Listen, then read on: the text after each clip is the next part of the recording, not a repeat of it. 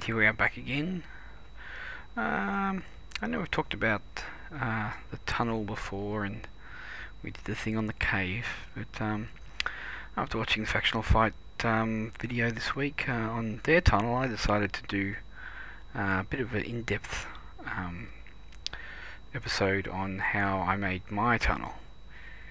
So here is like a diagram I made up of how it was done. So we started off down the bottom at the entrance, which you can see down at the right hand corner of the picture, and basically what it did is initially Daz made a ladder fence all the way up the top. He wanted to have a look at the up on the ridge, which is like up to the tunnel exit, about that roundabout there is where the ridge is. So he made the ladder and climbed it, and I decided at that point that I wanted to make a deed on top of the mountain. So I thought, well, I'm going to have to get up there, and I don't want to walk up a fence ladder every time, so I need to make a tunnel. So what I did then was I climbed up. I counted every slope that was up the hill, up the cliff, and it ended up being 24 tiles, as you can see there. So 24 tiles into the direction that the tunnel was going to go, and so I worked out that it was 1845 slope. So what I did was it actually ended up being like an average of 77 slope over the 24 tiles. But I then went, okay, 1845 divided by the 20 slope, and I got 92. So I did that, and also needed to add the 24 tiles to that to make it so that when I divide the one direction up and then up to the other direction, I need to add the 25 so I get out at the exact point. So that ended up being 116. So then I divided that by 2 and I got 58. So everything matched up pretty good. The only reason perhaps it didn't was the fact that I had a couple of flat turns and on the way up, so it means that I didn't get that 20 slope going. So I was a little bit under, but I did a little bit of left turn and then a right turn and a little bit of a right turn again or something like that, and it lined up pretty nicely. And we put a lantern or campfire inside the tunnel exit, which I had already tunneled into before that. I climbed up ladders and did that so I could kind of see where I was headed. I had one character on one side, and Daz also helped me. And I think on a previous video we showed us breaking through.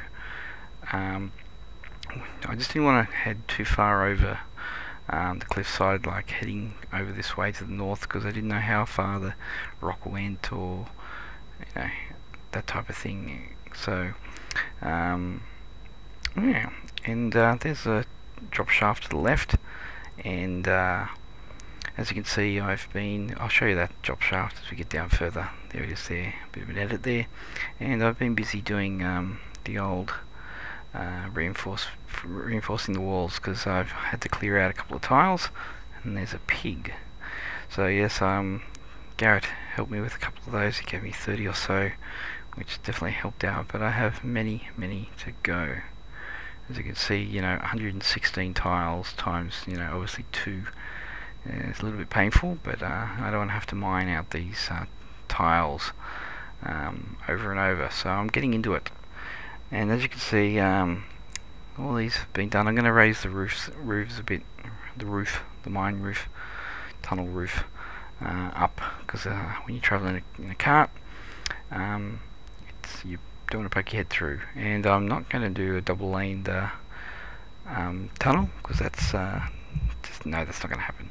So basically, a lot of people make tunnels like this, and they have, they're on mountains that are kind of down and reach down to sea level. So basically what you can do there is you can just get up the top, mine all the way down till you hit water, and then just mine straight out to the coast, which is fantastic. But obviously didn't have the luxury because we're already very high here, even in the valley, it's still very high, so I had to find a different way to do it.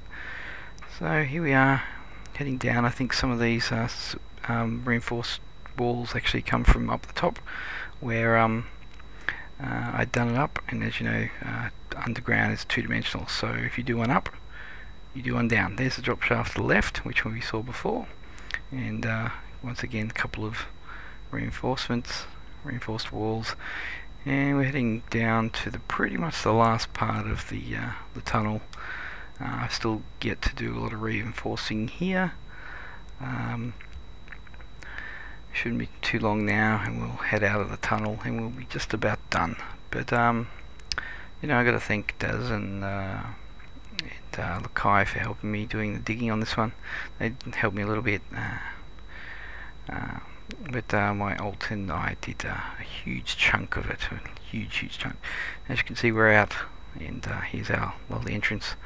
A couple of trees, definitely growing from the last video that I did before. As you can see right up the top there, that's where the exit is, and there's those little fences up, which Daz did, which definitely helped. I don't even want to travel up those every time, did I? And you obviously can't take a cart. So here we are down the valley, and it's a fantastic valley. And I hope everyone enjoyed this video of how the old tunnel was made. I do have another tunnel heading north, but I probably have to do that one at a different time. So that's another long tunnel, not as long as this one, but still definitely a lot of work. I've done a lot of reinforcing in that one already, so I will definitely do a video showing how that one is going. So basically, we'll just check out the cliff as we head out. Anyway, thanks for watching, and I hope you enjoyed the video, and I'll see you all later.